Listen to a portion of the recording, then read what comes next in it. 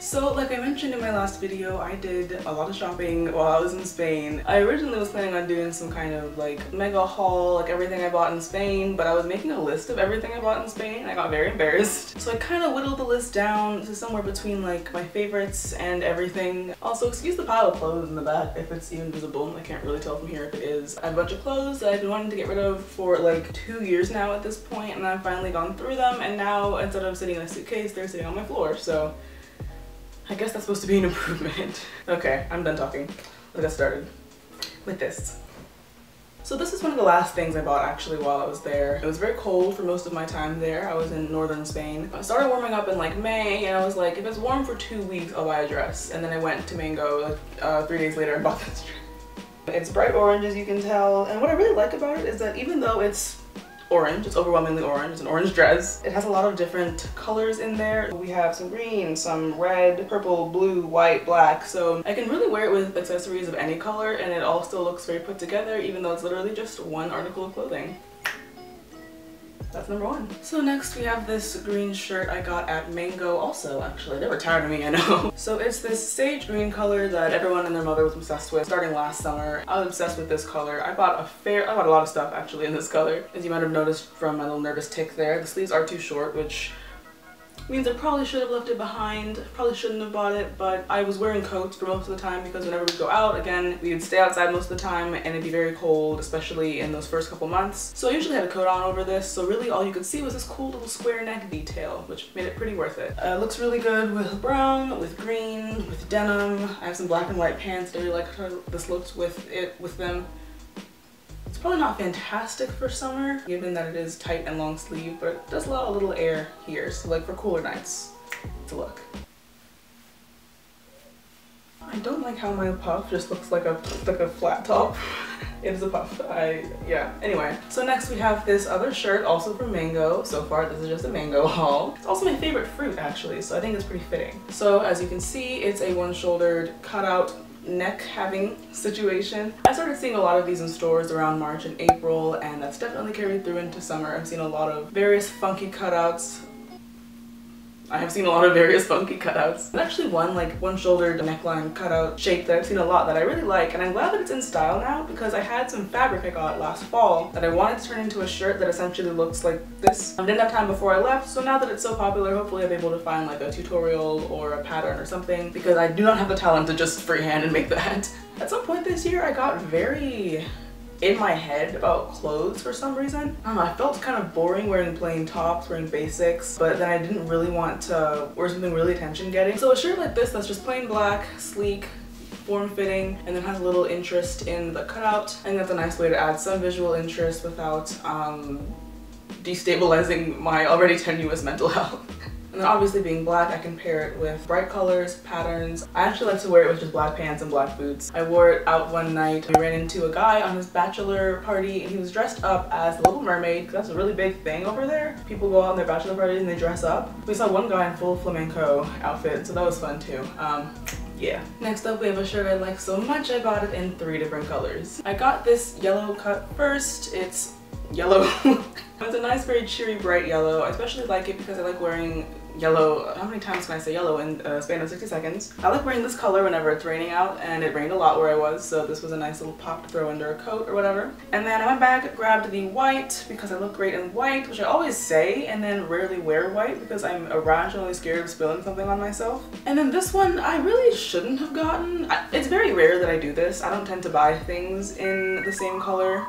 I don't tend to buy multiple of one thing in the same color because I don't generally feel the need to do so, but this was only like I think €7, and I really like the collar. I love this like 70s-esque collar trend I've been seeing a lot. There's some dresses with this collar that I've seen that I also am really interested in, although I don't wear a lot of bodycon, so I'm not likely to ever get them. But having just said I don't wear a lot of bodycon, I do like how fitted this shirt is. I like how cropped it is. The sleeves are really nice and snug are on my shoulders, so I thought it was worth it to get it at least in white. This is going to be fantastic for layering when it gets cold again, and I want to just throw a white collared shirt under a sweater. And then this one, it's not that anything's wrong with it, but I always forget this, but weirdly specifically, I don't really tend to like blue and white stripes. I don't know why. Like I have some blue and white striped shorts that I just don't wear. And then as the last of the shirts we, ooh, Lord. Ooh, Lord. As the last of the shirts we have another collared shirt that I also got at Zara. I think I mentioned I got the last ones at Zara. I did. It is navy and white with this very cool pattern, the name of which I do not know. If anybody knows the name of this pattern or in any way how to describe it, please let me know. Also, I guess I could just go look at the Zara website and see if they describe it on there. Anyway, I got this shirt pretty shortly after getting I think the first of the last 3 that I showed. Oh my god, this sentence has gotten away from me. But I got this pretty shortly after realizing how much I like the collar and a nice fitted sleeve. I've been very into very preppy, kind of like country club-esque outfits lately. Like I said, I love these collars. I've been wearing my Reeboks with socks kind of scrunched down a lot because I have very skinny ankles, and I found the only way to make them look good is to have some socks, making it look like they're actually a normal width, circumference. The only issue with this shirt, as you can see, it is cropped, but it doesn't come up over the waistband of really any shorts or pants that I have. And then it's so short that if I tuck it in, I can't really blouse it out properly. It looks kind of awkward. I think the ideal length for this, first of all, I think either layering it under something, so just the collar pokes out, which I don't want to do though because I really like this pattern, or I could wear it with some pants, because with shorts, I don't know, it's a little dumpy for me. It's not my favorite, but oh, that's not on my nose. Anyway, shirt. So for outerwear, I only have 2 things to show because I left my big coat that I got back in Spain. Since I'm going back next year, I left mostly like house stuff and kind of like linens behind, but also I left my 2 coats because I don't need them, it's July. What I did bring back was this lighter layer. So I got this jacket from Zara. It's that same sage green color that I mentioned being really into with the first shirt. It is a corduroy shacket. It's green, has a collar, pockets that are pretty inconvenient, and also, what? Very inconvenient, they're back here. For being green, it was surprisingly versatile because the only colors I really wear are green and blue at this point, and so this went pretty well with them, as well as obviously white, black. So this sweater is actually the last thing I bought in Spain, I believe. I got this at the Museo del Prado the Sunday before I flew home. No, the Sunday before I flew out, and then my flight was delayed so much I missed my connecting flight from New York to Atlanta, so then the night I ended up in New York. Anyway though, one thing about me is I love a museum gift shop, so I spent plenty of time in there winding through. And then on my way out, I'm doing this because they had really cordoned it off kind of strangely, I guess, for COVID, so people would like stay in or I don't know. Anyway though, I saw this in the little sale section at the end, and the lady who went back and grabbed this one for me said it was an extra large, so I was kind of on the fence about whether or not I'd like the fit, but a Spain extra large is a US large. So it's this nice red but kind of deeper maroon brick color. For a long time, red was my least favorite color because whenever I would think of it, I would just think of like fire engine red. But I do like this deeper, kind of more somber shade of red. I like the white faces on it. They are different, I guess, studies of like facial expressions in French for some reason, even though I was not in France. And then on the back, there are some more complex versions of the expressions. And it says the name of the museum across the top. I'm actually not crazy about how this collar looks peeking out at the top, but whatever, I'll survive. So now moving into pants, we're starting with probably the least interesting pants in this video, but also the ones I wore like 95% of the time. So these are culottes I got from Stradivarius, a store I had never heard of until I went to Spain in December. And the first time I went in, it did smell like a fart, but after that it did not smell like a fart anymore, so. They don't have pockets. They don't have front pockets, they do have back pockets. And there are a few pairs of pants I got that just didn't have front pockets. And I gotta say, I actually don't mind because I don't really tend to put things in my pockets when I'm wearing pants that are this fitted. So I don't really miss them not being there. And then fake pockets are rage inducing, so this is fine. Like I waxed poetic about in my last video, I love wide leg pants. I have very skinny ankles. So skinny jeans definitely reinforced just how skinny my legs are/were. So I do like how wide leg pants kind of flare out at the bottom and balance me out at the bottom. I'm talking in circles at this point. You know what pants look like. Next up we have these corduroys, which also don't have front pockets. So they're a nice, I guess, beige or camel color. I don't really know all the names of all the news. I got them because they're corduroys and I love corduroys. And there was a pair that I thrifted last fall that I didn't get a chance to take in before leaving. So I got these so I could have some cords there. But I didn't wear them as much as I expected because they're quite swishy around the ankle and they're not a great length. Like they're not long enough to kind of puddle around the feet. Plus I don't really like doing that when I'm out and about in like dirty city streets because then they get all wet and nasty. So I'm not 100% sure what the move is for these pants. I'm not going to get rid of them obviously because it's summer, so I wouldn't be wearing them that much anyway because they do trap a fair amount of heat. So I'll probably just try and work with them in the fall and see what I can do. So next up are these pants that I also got from Bershka, which is where I got the corduroys, which I forgot to say because I'm very bad at this YouTube thing. I remember I saw these in store and I was just coming up on the end of my like shopping budget for the month. So I left these and didn't come back to get them for another like 2 weeks to a month. I don't know why, because I still have not worn them out of the house even once. I had wanted green pants for a while, but I didn't want to just jump in and buy the first green pants I saw. But then I just saw these in store and then just was like, I'll buy them in a couple weeks, and then didn't really look around for any other green, I don't know. Similar to the last pants, they're swishier than I would like, but they are quite long, so they don't look bad with my white sneakers. Anyway.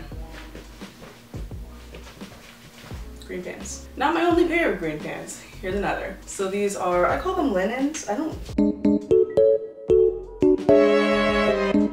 Alright, it's probably not actual linen though. I don't think I own anything that's 100% linen. They're very comfortable, soft, kind of yoga pants, fitting-esque pants, but the waistband's so tight that I never really reach for them to wear them around the house. So I have to kind of recalibrate my brain to wear them in public, especially now that it's hot enough to wear something this light out of the house. I'm actually kind of surprised at how much I like it with this shirt. I thought they'd be kind of at odds. This is probably the closest I come to wearing like loungewear in public, but I'm not mad about it at all.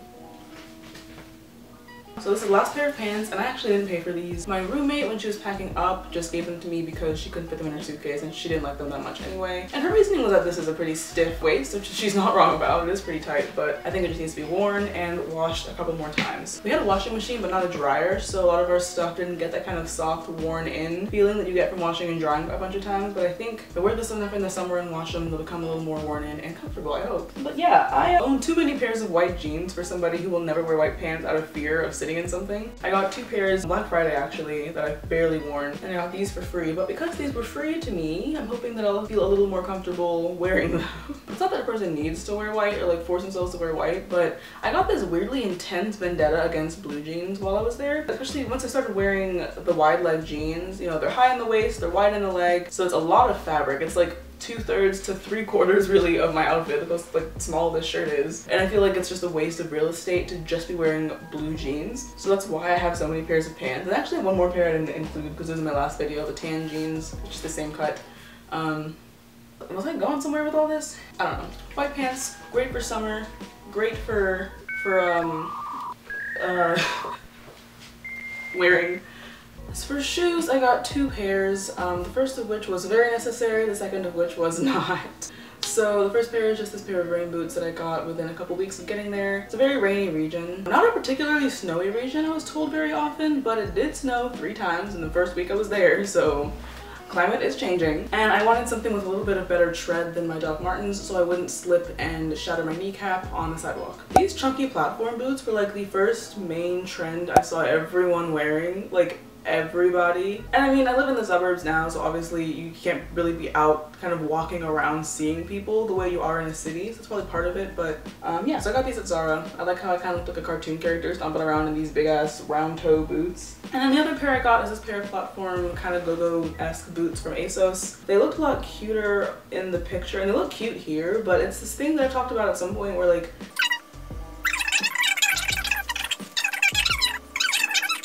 I'm getting overly technical here, I think, but the point is that they're just not as high as I would like.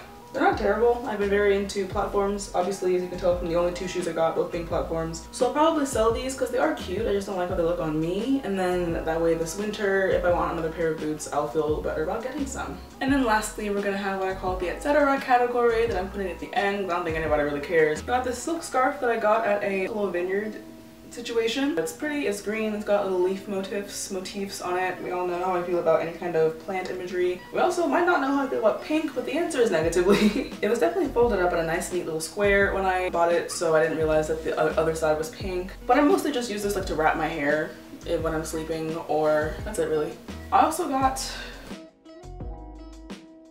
a couple of tote bags, which I'm realizing I don't really need to show because my whole plan was to not show things I showed in the last video, whatever. This one's got some illusions on it, and I got it at the Reina Sofia Museum. And this one says, "Don't worry, be Benedict." Eggs Benedict. Right, because I got it at a cafe in Madrid. I also got a jade ruler at a huge open marketplace my last day there, along with a bunch of other crystals because I love crystals. Ooh, and then also, actually I forgot about this, but I also got this little box that says Logroño. That's the name of my city. And then I also got a couple books because I'm an indie bitch and I want to have coffee table books for the non-existent coffee table. Well, to be fair, I did have a coffee table and 2 of these books were on the coffee table until we moved out. So honestly, I'm a sucker for anything involving like herbs or medicinal plants or anything like that, flora native to an area. I got one of these at a museum. It's full of fun art prints, so it's nice to just sit on the couch and flip through. And then 2 of these I got at a used bookstore in Madrid that had all kinds of really cool stuff. And I definitely should not have been buying more stuff so close to leaving, but I mean, like, books are the easiest thing. You can just put them down flat on top and press them in. So we have reached the end, finally.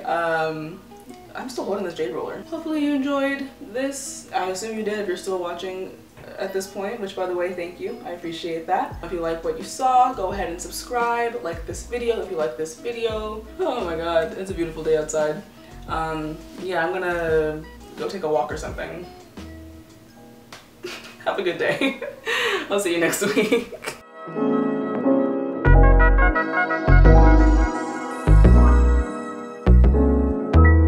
And the issue is that usually I would keep this kind of shirt as like a shirt to wear. I'm not gonna keep talking actually, whatever. Oh, how do I even phrase this? I don't know how to phrase this. I'm not gonna bother trying.